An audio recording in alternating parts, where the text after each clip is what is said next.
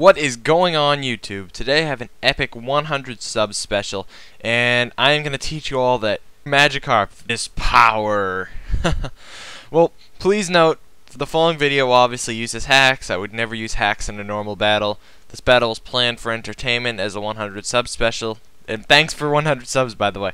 And although I poke a little fun at the Christian religion with the use of Jesus and God as names for Magikarp, I mean no offense to anyone. I'm in fact Christian, and I still find this funny. So you should too. So yeah, now let's jump into the battle. So I brought an entire team of Magikarp, and he brings an entire team of UBERS, which is fine. That's what I requested. So I'm gonna start with my lolwut, because he's like, lolwut, what's going on?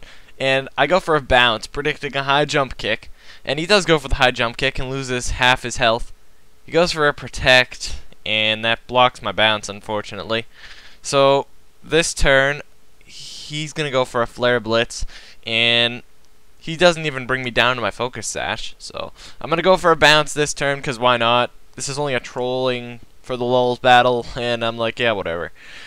So he's gonna go for a protect again, and that's fine because that's whatever.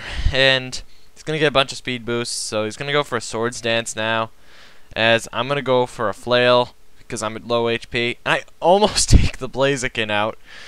Look how much damage that Magikarp did to a Blaziken.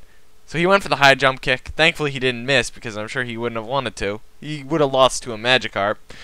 So I'm gonna send him my Feebas, and he's gonna go for a protect. But predicting that, I went for a splash. So that was a perfect prediction on my part. And he's going to go for a swords dance, which is fine, I guess. I'm just going to go for another splash, because why not? I'm not like I want to get any damage on this thing anyways. He ends up switching out because he knows that I could kill him in one hit. And I decide to go for a bounce as he sends in Rayquaza. And I end up hitting the Rayquaza with a bounce, which did a nice chunk of damage.